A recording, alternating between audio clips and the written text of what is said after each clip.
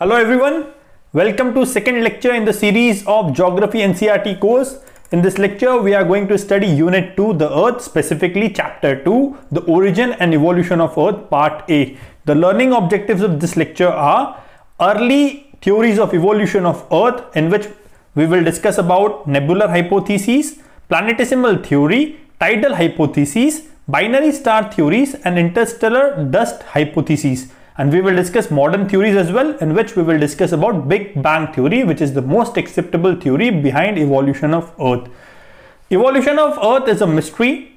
There are various mythological stories behind it, but our book discusses about various scientific theories, which we will discuss part by part in this lecture. In the earlier lecture, we have discussed Chapter 1, that is Geography as a discipline, which answers the questions such as what is geography, what is the importance of geography, why should we study geography, how should we study geography, what is physical geography, and what is the importance and relevance of physical geography. To watch that lecture, you can click on the I button on the top right corner of your screen and watch that lecture. So without wasting time, let's begin with the first hypothesis, that is Nebular Hypothesis.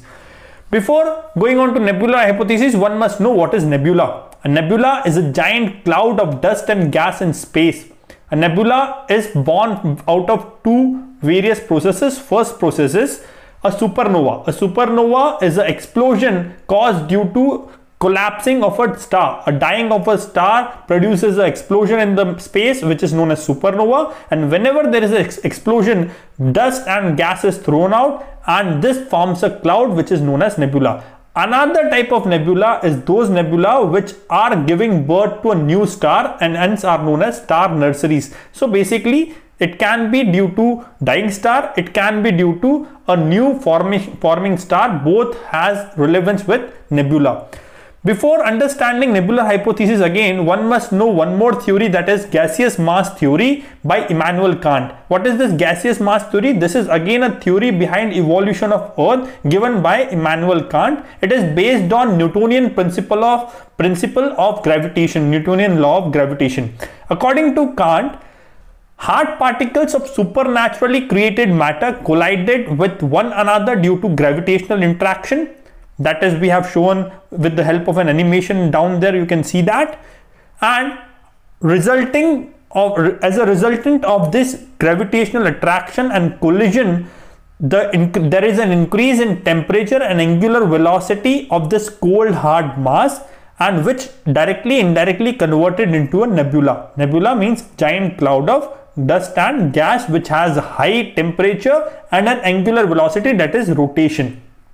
Thus, under the influence of centrifugal force, the nebula started rotating, and under the influence of this rotational or centrifugal force, the matter according to their density was thrown out to form different rings which condensed into planets. These different rings were thrown out and were condensed in the form of planets, as you can see in the bottom animation.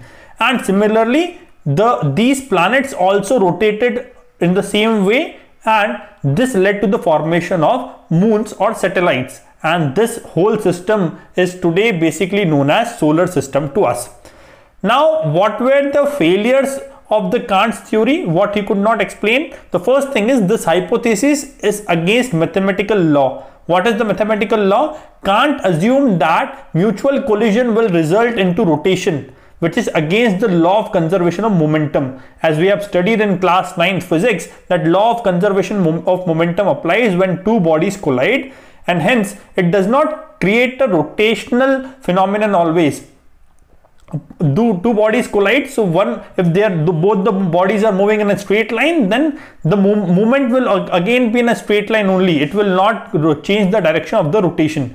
Second theory is Kant could not explain the origin of primary matter. He already presumed that primary matter was being created supernaturally. So that was second criticism of Kant. And the third criticism of the Kant theory was Kant did not explain the source of energy to cause random movement.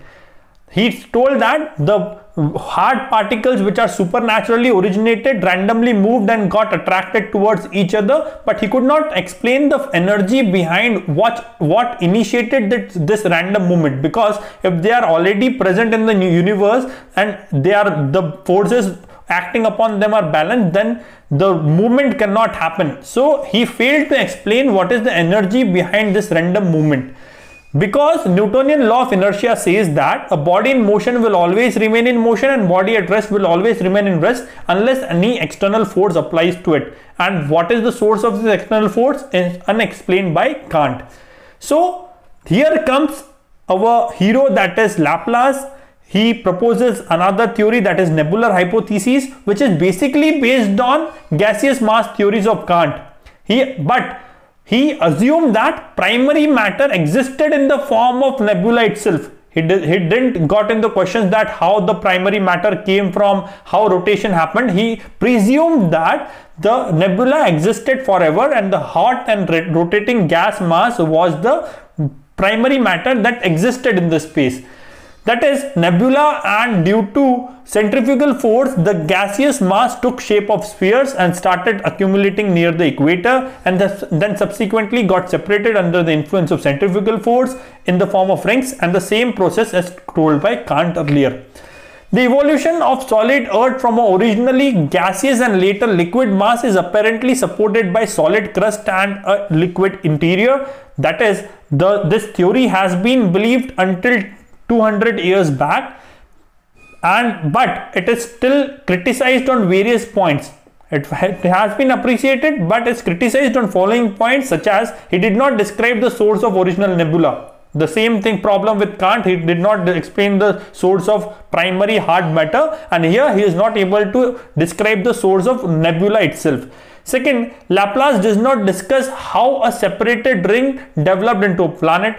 Ring separated from the rotating mass because of centrifugal force, but how these rings converted into solid planet or a sphere.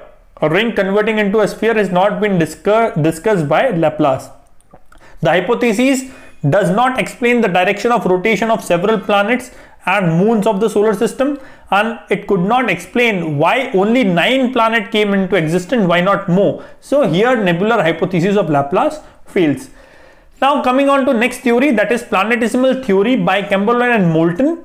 In this theory, another star passed by sun and drew off material and later condensed into planet. That is, already sun was present, a third star came and it drew off some material from the sun, and this material later on condensed in the form of planet, as you can see in the animation. So this is a simple theory that is known as planetesimal theory. Later, another theory came into picture, that is tidal hypothesis by James Jeans and Jeffries.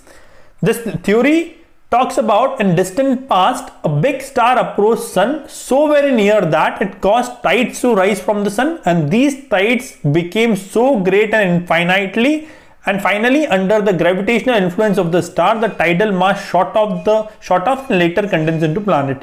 Let's understand with the help of an animation. This is our sun. A third star came into picture, and because of the gravitational influence of the star, the material of sun got pulled towards the star because it was a strong gravitational pull of the star, which is known as sun tides, and this tide became so high in height that when the star came nearer and nearer, it got shot off, means it got separated from the sun. And later on in the period of time, this particular tidal material was organized into number of planets that we see at present. So this is one theory that is known as tidal hypothesis. The next one is binary star theory by Russell and Litton. In this theory, at some point in the past, there was another star called as compound star apart from sun, and both the sun and the compound star revolved around the same center. Due to an accident, a third star appeared to come closer to the compound star. As it was far from the sun, it does not affect it but caused tidal action on the compound star. The planets must have been formed by this tidal matter. Let's understand with the help of an animation. There are two stars, that is sun and compound star. Both these rotated around revolved around a single point, and a third star came into picture. Because of this third star and sun, the compound star started having tidal activities, and because of this tidal activities, the compound star broke into a tidal mass, and this tidal mass later on condensed into number of planets, and finally the third star went away. and these planets started rotating around the Earth. So this is the binary star theory by Russell and Litton. Next is interstellar dust hypothesis. In this hypothesis, a lot of dust particle existed in space around 6 billion years ago. This dust particle was attracted by sun and began to revolve around sun. Initially, the dust particle randomly revolved around the sun in different orbits, leading to inelastic collision, due to which their speed decreased and the particle united to form small planetesimals, which later produced large planets. That means there were lots and lots of dust particles which attracted towards the sun, and these dust particles collided with each other, and they got because of this collision they got attached with each other, forming a new body, that is planetesimals. And number of planetesimals means smaller bodies joined together, condensed together because of gravitational pull, because of inelastic collisions, and because of these collisions they started assimilating into a single body known as planets. Next theory, that is a modern theory, which is known as Big Bang theory. Till now, what we have studied are all those theories which explain the origin of Earth and our solar system. But from this point of time, the geographers and the astronomers started thinking on a bigger question, that how universe originated. And here comes into picture another theory, that is Big Bang theory. There was one person that known as George Lemaitre. He said that the Big Bang is how astronomers explain the way the universe began. It is the idea that the universe began as a single point, then expanded and stretched to grow as large as it is now. This theory was proposed by George Lemaitre. So what basically it talks about, let's see with the help of an animation. Stage 1, in the beginning all the matter forming the universe existed in one place in the form of a tiny ball known as singularity point or singular atom, which with an unimaginable small volume and infinite temperature and infinite density. Basically, as you can see on the screen, there is a black ball or black tiny ball which is known as singularity point. This singularity point was the only thing which existed in the space at one moment of time, and this singularity point acted or behaved as a black hole. Black hole, we all know, black hole has infinite gravitational pull and which absorbs all the things which comes in the near vicinity of the black hole, and all the things which comes in the near vicinity of that singularity point also behaved in the same way. It absorbed all the mass and energy coming in the near vicinity, and because of this its density increased infinitely, and because of density increasing infinitely and volume remaining constant, volume remaining very small, its temperature started shooting off, and at a point that is 13.7 billion years ago it exploded because of this unstable condition. Unstable condition, you can imagine, if you are filling a balloon with air and air, again and again you are filling it with air, and volume is being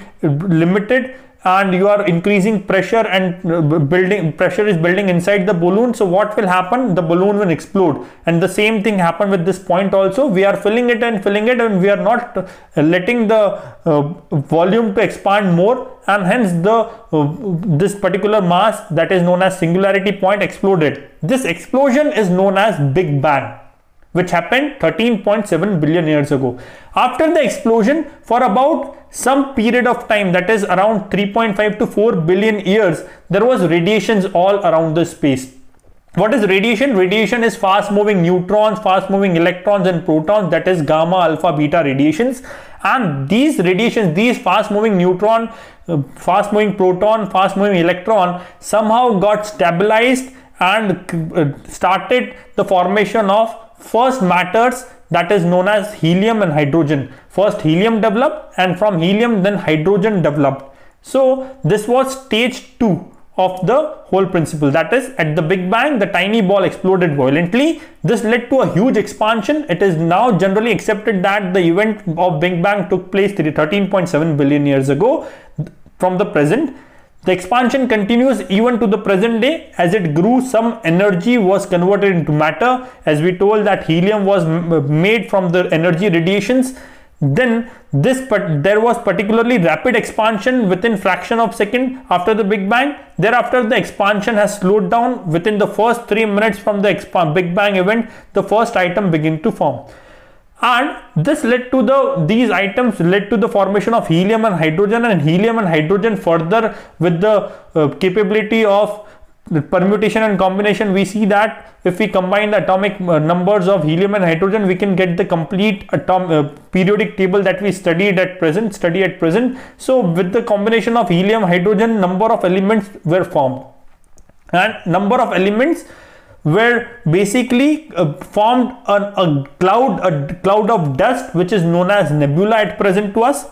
And these particular nebula were the starting point of galaxies and stars, and after the forming of galaxies and stars, still the universe is expanding. Still the expansion between the galaxies is there. Galaxies are moving away and away from each other, and at present also, as we talk, galaxies are moving apart from each other. But the same thing does not apply within a galaxy. Within a galaxy, there are forces of gravitation that are pulling towards each other, means stars and stars inside the galaxy are contracting, but the galaxies as a whole are moving away. Why the galaxies are moving away? The basic principle is because of the explosion, there was a rapid discharge of energy, and because of this energy, there was a force with which these particles were moving. And still at present, the force of this particular explosion is greater than the gravitational pull between these bodies, and hence it could not contract, it is still expanding. So this will form the basis of our next lecture. So please remember this phenomenon.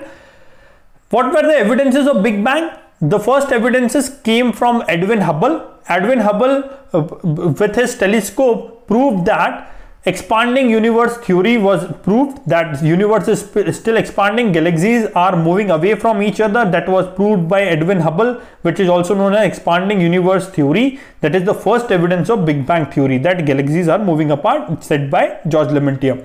Second is microwave background. Very early in its history, the whole universe was very hot. As it expanded, this heat left behind a glow that fills the entire universe at present. The Big Bang theory not only predicts that this glow should exist, but that it should be visible as microwaves, part of electromagnetic spectrum. So these electromagnetic spectrum has still been observed. So indirectly, directly it proves that the Big Bang theory talks about something solid, means it has some factual basis. Next is mixture of elements. As the universe expanded and cooled down, some of the elements that we see today were created. The Big Bang theory predicts how much of each element should have been made in the early universe, and what we see in very distant galaxies and old star is just right. Means there are many elements created, and these elements also gives a proof that Big Bang theory was a truth. But then too, there are many other astronomers, many other geographers which challenge the theory that the universe is not expanding. One theory comes from Thomas Gold and Hermann Baudi, which says that steady state theory means universe is steady, that is not even contracting, not even it is expanding. The second theory comes from pulsating universe theory from Alan Sandija.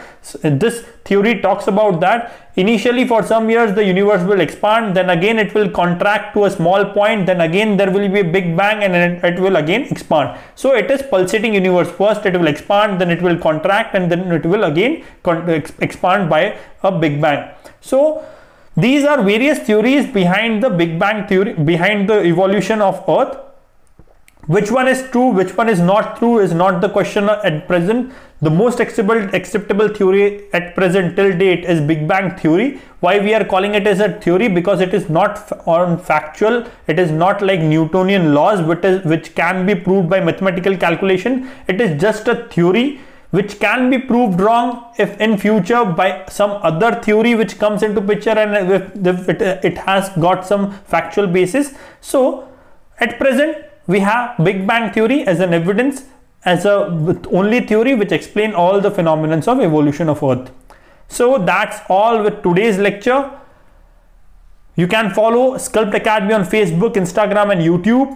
In the next lecture we are going to discuss the origin and evolution of Earth, part B, in which we will discuss about various theories of evolution of Earth, various theories of evolution of You can say that lithosphere, atmosphere, origin of life, origin of stars, origin of moons, such theories will be discussed in second lecture, that is part B of this chapter.